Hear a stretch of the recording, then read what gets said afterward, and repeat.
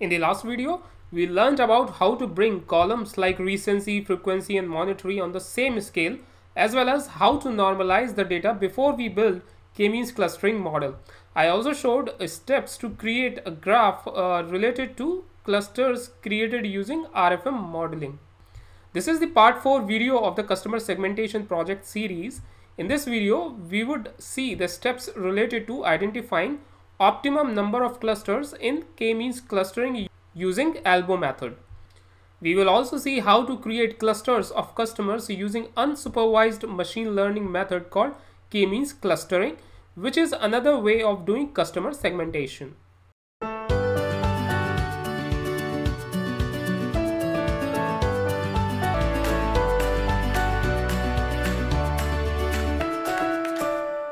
Hello folks, Nitin here, and this is the AI University channel.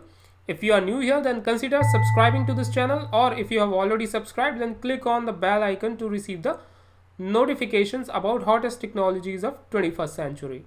So elbow method involves running the algorithm multiple times over a loop with an increasing number of cluster choice and then plotting a clustering score as a function of the number of clusters.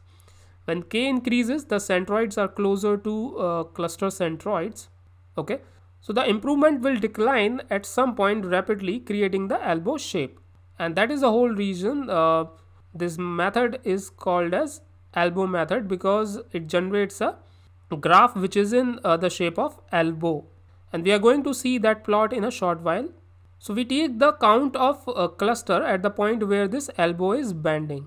So first I'm importing this class called KMeans class from scikit-learn.cluster, and then I'm defining a dictionary called sum of square distance, which will hold inertia attribute values to identify the sum of squared distances of samples to the nearest cluster center.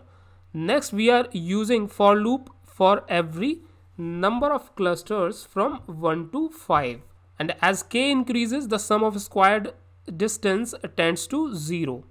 Inside for loop, we defined K-means here, and here argument n_cluster is the number of clusters to form as well as number of centroids to generate, and right now we assigned the value k for this argument. Then there is a next argument called init, which determines the method for initialization. Here we assigned it a value called KMeans++, which is also a default value which actually selects initial cluster centers for K-mean clustering in order to speed up convergence. Then next argument is max_iter, which tells how many iterations K-means algorithm should go for a single run. We are keeping its value as 1000 here. Then in order to apply this operation to scaled_data frame, we are using a fit method here. Next, we are storing inertia attributes values which identify sum of square distance of samples to the nearest cluster center inside the dictionary called sum of square distance. Below is the plot of sum of square distances for k in the range 1 to 5. The plot looks pretty much like an arm here, as you can see, and we take the value of k where there is a sudden decrease at a specific value of sum of square distances. Okay, since in our case the sum of square distance is dramatically decreasing at k equals to 3 of the elbow of this line, so 3 is the optimal value of k in our case. So we can say that number of clusters is equals to 3 here.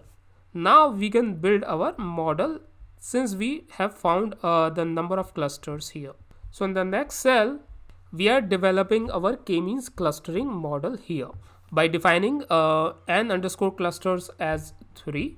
Init is defined as K-means++, and maxiter has been assigned a value as 1000 here. Then we are applying operation on scaled_data dataset using fit method. Finally, we are creating a new column called cluster in RFM scores data frame. This column stores label values from K_means_cluster, hence cluster value for each individual customer. When we ran the cell, we saw that cluster number is assigned for each customer here, as you can see on the right hand side. So in case of K-means, we only have 3 clusters as against RFM modeling, where we had 4 clusters of platinum, gold, silver and bronze. We can infer that in case of K-means, out of 4 clusters, 2 clusters merge together and remaining 2 left as it is. So bronze and silver group seems to be merged into group number 2. And you can validate that by taking a look at the dataset, RFM scores dataset, and that's an assignment for you. Lastly, we are plotting the data points in the form of clusters using matplotlib library. So we are creating the scatter plot here as well, such that on x-axis we want recency data and for cluster columns, and on y-axis we want frequency data for cluster column. Okay, so first we are creating a list of colors here, and the colors are red, blue and green, and then we are adding a new column to this RFM scores data frame. The new column is color. So what it will do is it will assign a specific color to a specific cluster. In our case, blue is assigned to silver and bronze, green is assigned to gold, and red is assigned to platinum. As you can see here, there is a new column, right? And then when we are creating a scatter plot by defining the kind as scatter, x has value recency value and y has frequency value, and plot dimensions are 10 by 8. So when I ran this cell, you can see that the scatter plot created like this, and you can see that there are definitely clusters. So all the red data points are clustered here, green are clustered here, blue are also clustered here, like we had in RFM modeling plot. So folks, this is it for this video. I hope you liked this short customer segmentation series using RFM modeling and K-means. So you can share this playlist with your friends and colleagues if you think that they want to go through this content as well.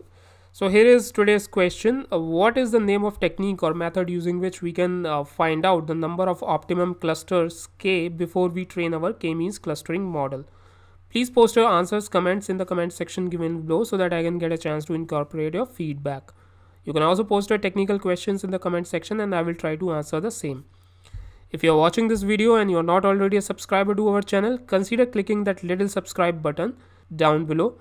In case you have already subscribed, then click on the bell icon to receive the notifications whenever I will release a new video. So thanks for hanging out with me guys. I will be covering next topic in the upcoming video, so keep on watching. Thank you.